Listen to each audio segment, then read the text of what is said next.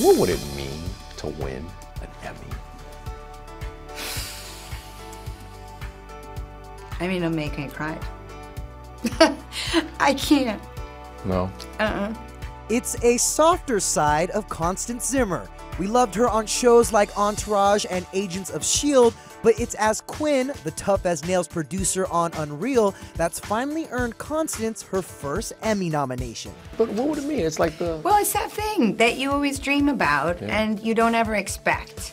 So, you know, it would be life-changing, as they say. What was that moment like? You're in Europe, you're on vacation, and you hear that you're nominated for an Emmy. I can't, I mean, it's, there's no words. Well, first of all, I found out on Twitter because nobody could get in touch with me. I like froze and I said, oh my God, you guys, oh my God, I think I got nominated.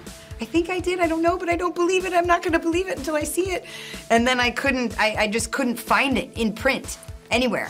It was so frustrating. Stop talking to me. After 2 seasons, Constance has wowed critics and fans alike. She's already taken home a Critics' Choice Award. And the Critics' Choice is Constance Zimmer. Where is it in your house? Right now, it is, look, see, can't stop crying.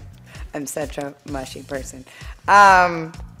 It is actually sitting right in front of my television, weirdly enough, next to my husband's Emmy. So now we feel like we need like maybe 1 or 2 more. We'll find out come Emmy Sunday.